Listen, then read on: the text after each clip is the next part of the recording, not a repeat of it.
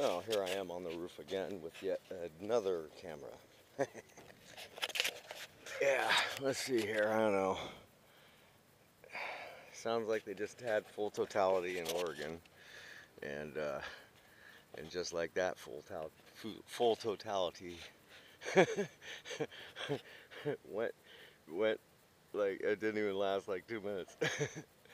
Which is kind of, I mean, whatever, it's kind of a letdown, it seems like, it seems like it should last a little bit longer, but it doesn't. These heavenly bodies, these gods up here, they move pretty quick. They don't mess around.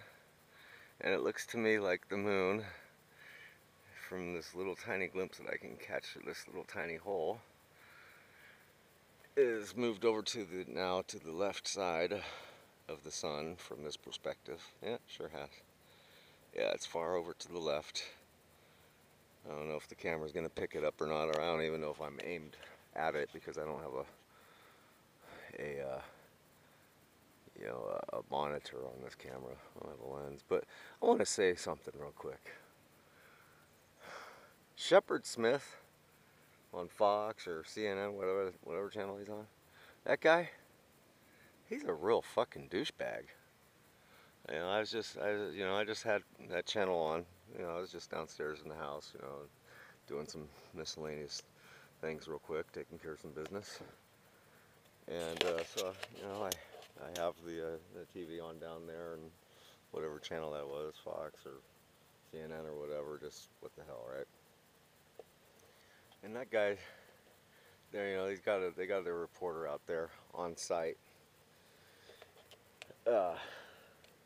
Up there in Oregon or somewhere, where they're in the path of full totality, and they're covering the story, and there's a bunch of people out there, and they're having a good old time. They're out there with their sunglasses, their special glasses, and, they're out there just having fun. They're having fun, and there's, average people out there who like to have fun, and like to joke around, and like to laugh, and like to enjoy life, actually. It's funny, like, that there's people that actually enjoy life. And how do they do that? Well, they do that by laughing, things of that nature. Not taking things too seriously, kidding around, playing around, whatever.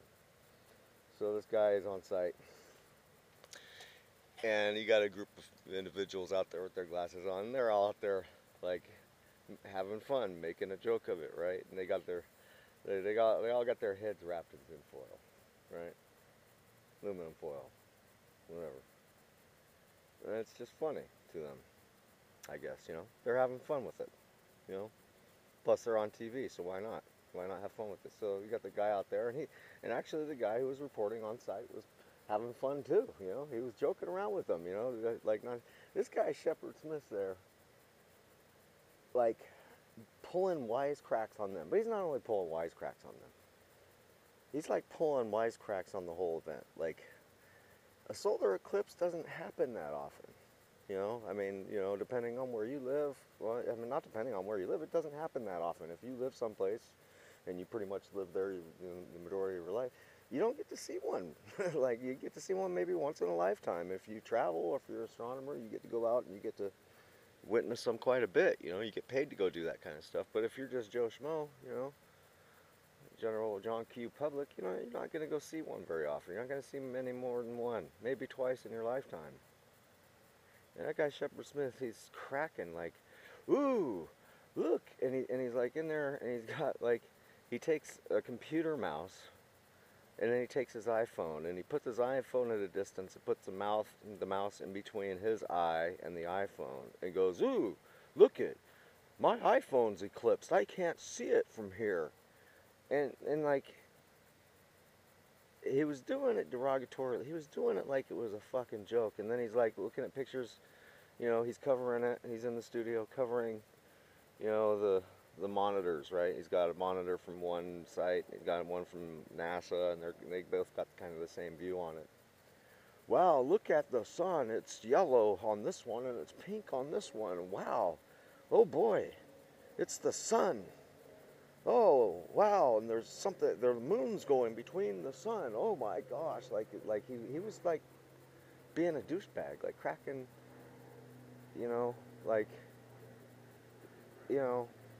shitty jokes, you know, like clowning people for wanting to see this, right? Like he was clowning on people.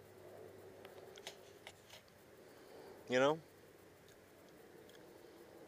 I remember when I was a kid, I was fourth grade, fifth grade, something like that, and we had a field trip, and it was a big field trip. You know, we were gone for about a week. We went up to the Sierras where the Donner Party, you know, the story of the Donner Party took place. And I remember I was pretty young, and I'd never been up to the mountains before.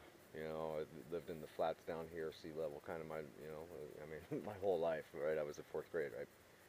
And I'd never been up to the snow or anything. I'd never seen snow. I remember we were on the train. We took a train to get up there. You know, we took a bus and we took a train, and then we had buses up there to meet us, and it was fun. And I remember we were on the train and we got up, you know, to a certain elevation, and all of a sudden snow started. We started seeing snow still stuck on the ground. And I'd never seen snow before. And wow, look at that. Man, oh yeah, yeah. Wow, look at that, everybody. Look at that, snow, snow, snow. And most of my friends were all kind of well-to-do kids, you know, from families that, you know, had, you know, took their kids to the snow a lot, you know, and went snow skiing and things like that. And they were like, dude, chill out. It's just snow. And I was like, I'd never seen it before. I was excited, and I felt like a total fucking, like, asshole. Like, oh, I was embarrassed. Like, I felt horrible. Like, I was like, man, gosh, I'm sorry, you know, or whatever. And I remember one friend of mine, one friend of mine, his name's Russ. I think it was Russ, my buddy Russ. I still know him. Not very, you know, I don't see him very much, but I still know him. And he was the only kid who stuck up for me. He's like, dude, guys, he's never seen snow before. You know? I remember that. I remember it was like yesterday. It was like, man, he was the only one who kind of like stuck up and was like, you know, he's never seen it before. Fuck, you know? And it's like that, you know, this fucking douchebag, Shepard Smith, is there acting like that. You know, people have never seen a solar eclipse before, and he's acting like, you have big fucking deal. Why are you guys so excited? It's nothing. It's just the fucking sun being covered by, you know, like, what a fucking scumbag. Guys like that, I would have no problem wringing their fucking neck. I would have no problem beating them till they're a bloody pulp on the floor, you know? And I'm just not that way. I'm not like that, but you know, it's kind of like, you know, my buddy Russ, he stuck up for me. You know, that's the way I am. I'm like, I'll stick up for people, right? I would beat that fucking Shepard Smith to a bloody fucking pulp on the floor, Shepard Smith, you fucking punk. I hope to God you fucking hear me. And you can come see me. I'm in Mountain View, California, 94040. You come see me. You call me when you're here.